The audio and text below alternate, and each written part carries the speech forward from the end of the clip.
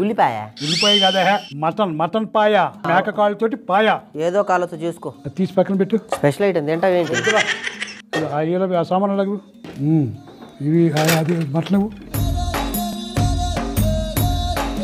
అది మటన్ది ఆ కుక్కర్ అలాగే కుక్కర్ వచ్చావా ఇప్పుడు ఇయో మేక కాళ్ళు ఇరా మేక కాళ్ళు శుభ్రంగా కాల్చి శుభ్రం చేసాం అనమాట దీన్నే పాయ అంటారు ఇవి మామూలు మేక ఎముకలు ఓకే ఇవన్నీ కూడా కుక్కర్లో వేయాలి వేసేద్దాం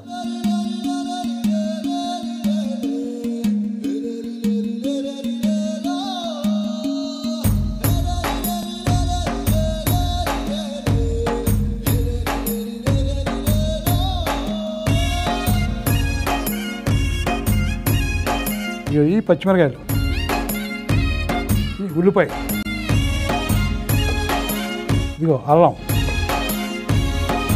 ఇలా అని చెప్తాను ఇవి చూసావు కదా ఇదిగో ఇది పలావాకు ఇది ధనియాలు ఈ లవంగాలు ఇదిగో ఇది చెక్క సోంపు తర్వాత జాజికాయ జాపత్రి మరాఠీ మొగ్గ తర్వాత ఇది తుంబ రాష్ట్రం అంటారు దీన్ని ఇది అల్లం జాతికి చెందింది అనమాట ఓకే ఇది తర్వాత ఇదిగో ఒట్టివేళ్ళు ఎందుకు ఇదిగో ఈ మసాలాలు వేయాలరా ఇదేంటి తెలుసా ఏంటి గంధం కూడా వేస్తా ఎందుకు గంధం ఏంది బాబాయ్ మసాలాలు వేయాలరా ఇవన్నీ కలిపి మూట కట్టాలన్నమాట దీన్ని పోట్లీ మసాలా అంటారు పోట్లీ అంటే మూట అన్నమాట మూట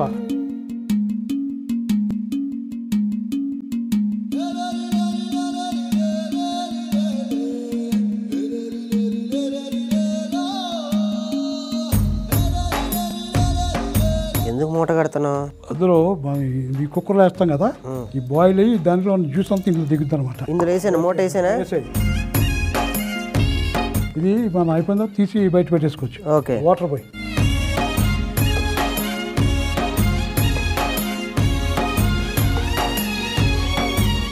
ఇంకొంచెం బయట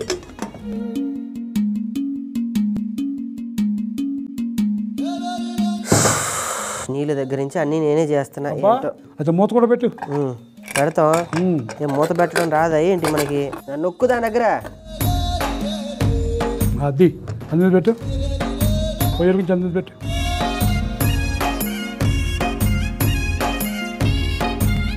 ఒక 15-20 విజిల్స్ వచ్చే వరకు అలా ఉంచాలి అప్పుడు అది రెడీ ఆ తర్వాత అది గిన్నె తీసుకురా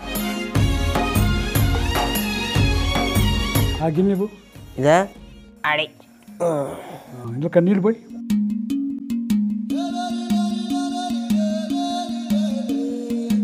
అల్లం వెల్లుల్లి పేస్ట్ వేసాయి కారం కొత్తిమీర పుదీనా సాజీరా మన వేయించిన ఉల్లిపాయ ఇప్పుడు ఇవన్నీ కూడా శుభ్రంగా మనం జ్యూస్లో కలుపుకోవాలన్నమాట గ్లాసులో పోసుకుని తాగేసి ఏం లేదు ఇప్పుడు దీన్ని మనం ఏం చేస్తాం బాబాయ్ ఏం చేస్తాం ఇందులో ముందు పొయ్యికి నూనె పోయి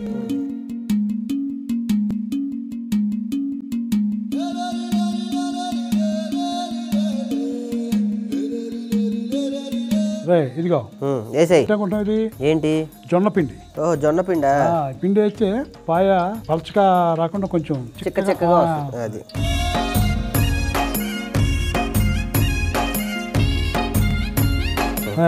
ఇంట్లో కొంచెం ఉప్పు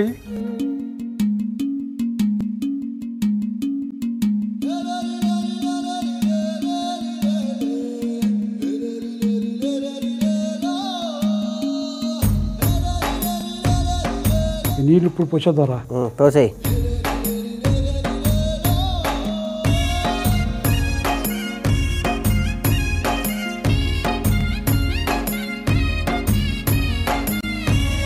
ఇలా సిమ్ములో 15 నిమిషాలు అలాగ మరుగుతూ ఉండాలి అప్పటికి ఇది 15 విజిల్స్ వచ్చేస్తుంది అప్పుడు ఈ బొమ్మికలు ఇందులో ఉన్న నీరంతా ఇందులో పోసేసి మూత పెట్టి దాదాపు ఒక 45 నిమిషాలు సిమ్ములో అలా మరిగిస్తేనే అప్పుడు పాయ టేస్ట్ ఏంటో నువ్వు ఇలా కష్టపడుతుంటే నేను చూడలేకపోతున్నాను. నా మనసు చూక్కుమనిపోతుంది. నీకు ఇన్స్టెంట్ ఎనర్జీ, ఇప్పటికిప్పుడు ఎనర్జీ రావడానికి నీకు ఏమైనా తీసుకురావాలి, లస్సీయో లేకపోతే జ్యూసో పెనాయిలో లేకపోతే తొందరగా రా, ఇక్కడ మళ్ళీ రెడీ అయిపోతుంది. బాబాయ్ అంతా తిరిగాను బాబాయ్, ఏమీ దొరకలేదు. చివరికి మజ్జిగ మాత్రం దొరికింది. తాగి నేను నమ్మను, నన్ను బోల్ తాగుతానికి ఇందులో ఏదో కలిపేస్తుంటావు. నువ్వేం తాగను. అంతేనా? అంతే. నమ్మకం లేదా? నమ్మకం లేదు. సరే నేను దాగి చూపిస్తా. సరిపోతుందా? ఇప్పుడు తాగు. నీ ఎంగిల్ ఏం తాగుతున్నట్లా? నేను తాగను. మరి ఈ విషయం ఏదో ముందే చెప్తే కాకింగ్ ఇచ్చావనే. ఎందుకని రా వంటలోకి వద్దాం దా. ఇక 15 విజిల్స్ వచ్చేసినాయి దా. నా మీద నీకు పూర్తి నమ్మకం లేదు బాబాయ్. లేదు. ఇది ఒక ఆర్ట్. ఈ ఆర్ట్ ఎట్లా తీయాలంటే ఇలా అంటే వస్తుంది. కుక్కర్ మూత తీయరాని నీకు కూడా కుక్కర్ మూత ఎలా తీయాలో నేను చూపించాను. నేను చాలా పనికొచ్చావని బాబాయ్, నాలాంటివి నువ్వు వదులుకోకు. అర్థమైందా? పనికే వస్తావురా నువ్వు, పనికే వస్తావు. ఇప్పుడు ఇంట్లో పోసేయాలి.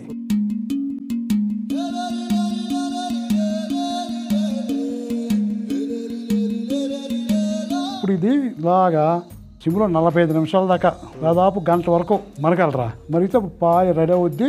రెడీ అయిన తర్వాత ఈ మూత తీసి బయట పడేస్తాం. మూత తీసుకో.